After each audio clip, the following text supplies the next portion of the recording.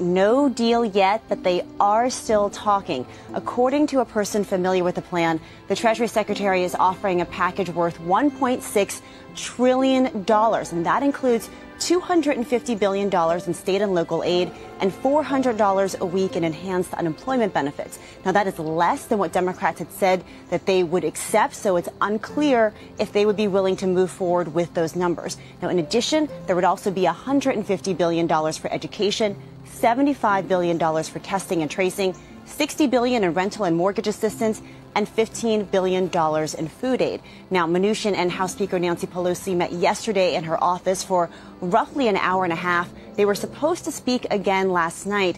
And in a statement, Pelosi described their conversation as extensive, and she said that she's seeking clarification on a number of other issues. Democrats had intended to hold a vote last night on their own $2.2 trillion proposal, but they held off on that to give Mnuchin and Pelosi a few more hours to try to reach a deal.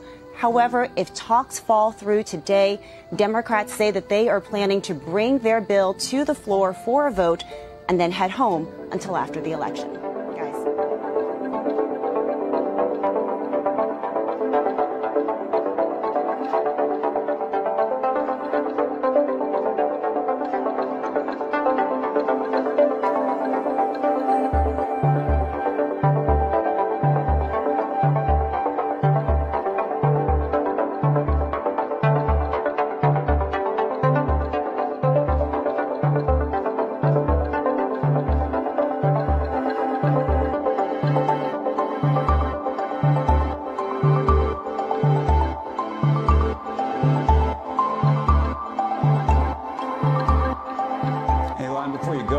Sense of whether Democrats or Senate Republicans would ultimately go for would go for the White House offer?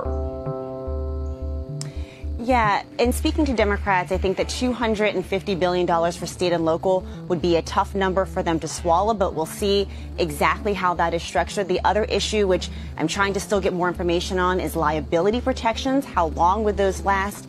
Exactly what are the details of how that provision would be written? Those are some other outstanding issues. And then as far as Senate Republicans, Mitch McConnell said yesterday that the two sides are very, very far apart. So it seems like there's still a sales job to be done.